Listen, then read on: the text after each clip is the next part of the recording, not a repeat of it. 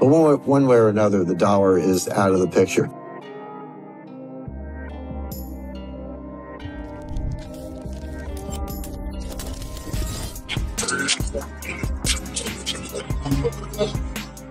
That would mean, again, that there would be much less demand for US dollars. The reason why that is so important is because if the demand for US dollars diminishes... I really think that so many times when I see a problem, I'm like, it will be so much easier with blockchain. So implementation of ISO is not an end to itself. It is a means to an end, an aspiration to deliver value across the payments chain. So what we do is we break that down into what we have framed the crypto maturity model. So we break it down into phases to allow you to really enter the space with confidence. Reveal to themselves the benefit of fast settlement times, very low transaction costs. It's going to be gradual, then sudden. In exchange, we want you to price oil in dollars. There's no reason why oil has to be priced in dollars. It could be priced in today, euros, back then, Deutschmarks, Swiss francs, Japanese yen, gold. You can price oil a lot of different ways. Know what you hold?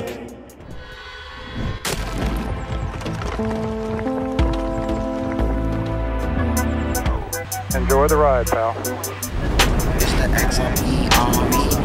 Welcome back to some more Moon O'Clock news. Shout out to the latest. Appreciate you stopping by, tuning in. We got the total global cryptocurrency market cap today at 2.56 trillion, down almost 5% in the past 24. We got XRP currently in the number 8 spot, right around 48 cents.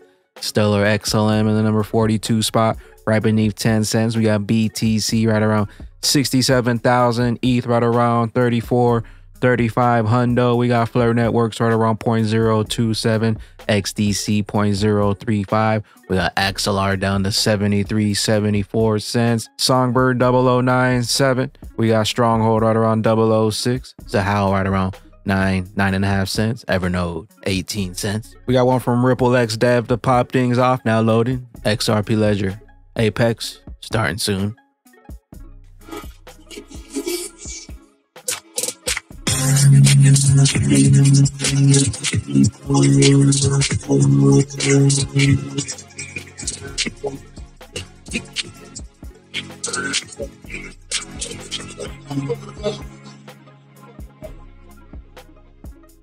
We got one from Big Brad Garland House. 2 major acquisitions in 1 year under Ripple's belt with Medico and Standard Custody. And a big welcome to Jack McDonald. Jack is no stranger to the XRP Ledger ecosystem. And to me, thrilled to have him join the team at Ripple leading our stablecoin initiatives. We got Jack McDonald says, very excited to share that as part of the deal close, I'm joining Ripple as the SVP of stablecoins to lead the team bringing Ripple stablecoins to the market later this year. They'll remain as CEO of Standard Custody as well, Ripple says earlier this year, Ripple announced its intent to acquire Standard Custody, and today we're pleased to share that the acquisition is now completed. Learn how this deal further enables Ripple to deliver on building the internet of value. Price is an illusion. And we got Ripple X Dev. We're proud to launch the XRP Ledger Japan and Korea Fund to boost innovation and utility in the XRP Ledger in APAC. Emio Shikawa, as part of the 1 billion XRP commitment from Ripple, this fund will entail tens of millions of dollars over the time to corporate partnerships, developer grants, investments, and more in the region that already calls itself home to the XRP Ledger. Innovation, all banks using XRP in Japan, 2025. Crawl, walk, then we rock it. We got paving a compliant path forward. Ripple closes Standard Custody acquisition and appoints Jack McDonald as Senior Vice President of Stablecoins. The best is still yet to come. We got one from ITM. Trading of Saudi Arabia shifts away from the US and supports trading and pricing oil in other countries. It would have significantly reduced the demand for the US dollar. If Saudi Arabia really does decide to make the move away from the US and does support trading oil and pricing oil in other currencies, that would mean, again, that there would be much less demand for US dollars. The reason why that is so important is because if the demand for US dollars diminishes, then we lose our biggest asset. The United States government's biggest asset, biggest thing that they export are actually US dollars.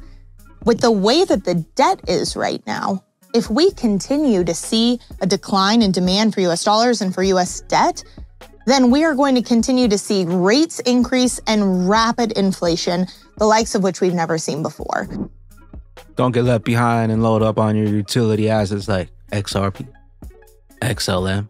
We got one from Subject Views, Robinhood. Crypto is going to be the framework that will power the financial world of tomorrow. And what was the impetus that made you break into the crypto space initially? Yeah, so we're really thinking about this mission in our head that, crypto is going to be the framework that will power the financial world of tomorrow.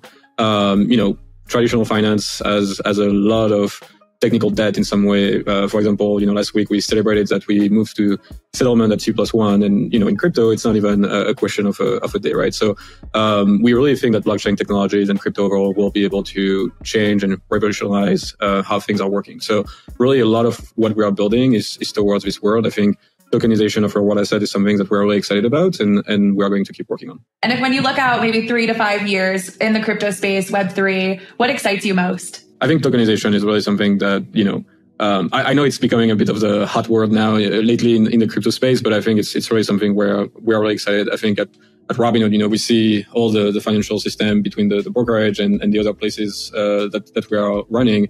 And I really think that so many times when I see a problem, I'm like, it will be so much easier with blockchain. So I think if we are able to launch a good tokenized product for real, what I said, it's going to be a huge game changer for the industry. We got one from Nerdy X90. I know the implementation of ISO is not an end to itself. It is a means to an end, and aspiration to deliver value across the payment chain. One of our first responsibilities is to establish infrastructure around which the private sector can innovate and deliver value. Of the outside world, April 8th, 2024 was just another day. Now, I know implementation of ISO is not an end to itself. It is a means to an end, an aspiration to deliver value across the payments chain. Now, we as an infrastructure operator believe very strongly that one of our first responsibilities is to establish the infrastructure around which the private sector can innovate and deliver value for our customers. So I'm going to stop talking and start listening. Of the outside. We have Mr. Man XRP. 95 of the traditional institutions are not in digital assets yet, meaning this market is held up by 4.8% of the largest players, and there's us, retail. Maybe opposed to entering the crypto space actually get there.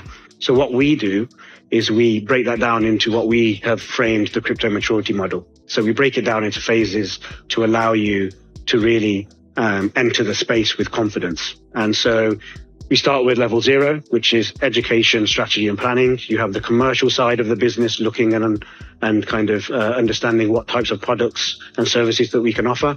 And then you have the enterprise risk teams within the TradFi institution that come together to, most of the time, create some sort of digital asset working group. And from that working group, they can then understand, okay, well, what services can we offer and how do we manage the risk when we want to introduce those levels of services? Approximately 90-95% of the TradFi space globally is in the level 0, right? We're then moving into level 1, which we call open for business, right? So open for business is now being comfortable with actually allowing your retail customers to send funds to crypto businesses, but then also providing banking rails to crypto businesses themselves. So in the form of client money accounts, for example. Then level 2, we've talked about synthetic crypto products, ETFs, for example, but also white label solutions. So having a bank that provides, a mobile phone banking app that allows you to purchase crypto, but not actually doing that yourself, partnering with, a crypto provider, and also then, not actually physically touching it yourself. So risk mitigation. Then moving beyond that into actual having custodial infrastructure. So level 3, enabling crypto deposits. Now you're actually in a position where you have the infrastructure to allow crypto deposits into and withdrawals outside of your business. And then finally, beyond deposits, where we typically see the crypto exchanges of the world. So, crypto reward credit cards, staking, decentralized finance types of products and services. So, there's quite a lot going on, and that's kind of where we are at the moment. We got one from Cypress X. Adoption will be gradual then sudden. The gradual may take longer than we hope or wish. We're at the tipping point. Quite simply, I think blockchains and digital assets are the future of finance, really, for many, many asset classes.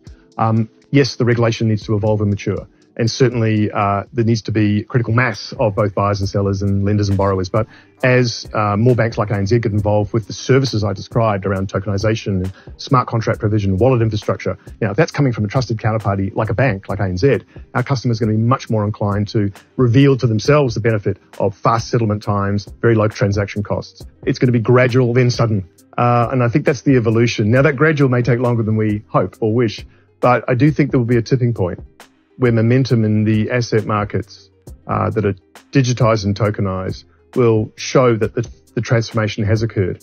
And also, I think that interoperability. We're at the digital asset investor death of the money / Petrodollar, October 6, 2014. Jim Rickards. One of the big props under the U.S. dollar has been what's called the Petrodollar deal. This is something that came out in the mid-1970s, again, a time when the dollar was under attack.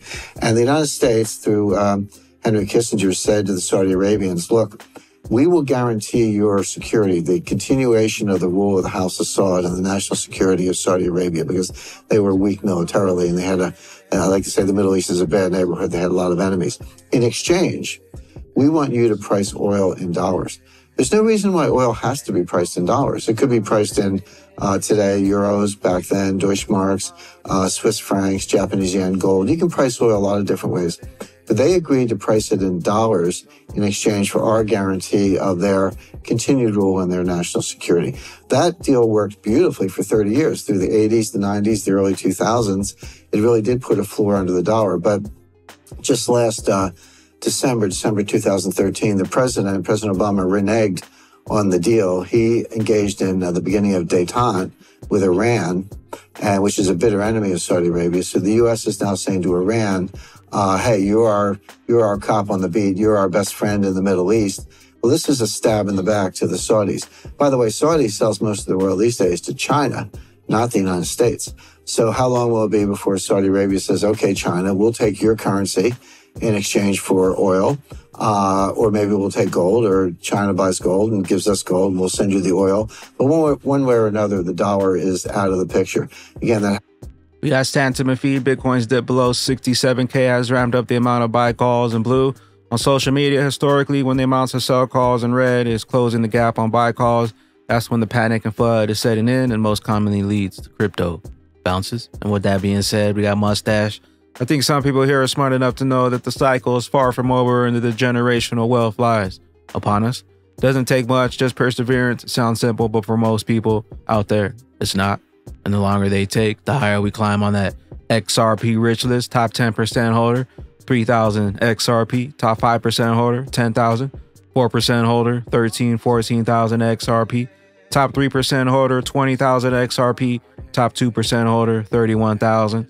Top 1% holder, 61,000 XRP. And the top 0.1% holder, 416,000 XRP.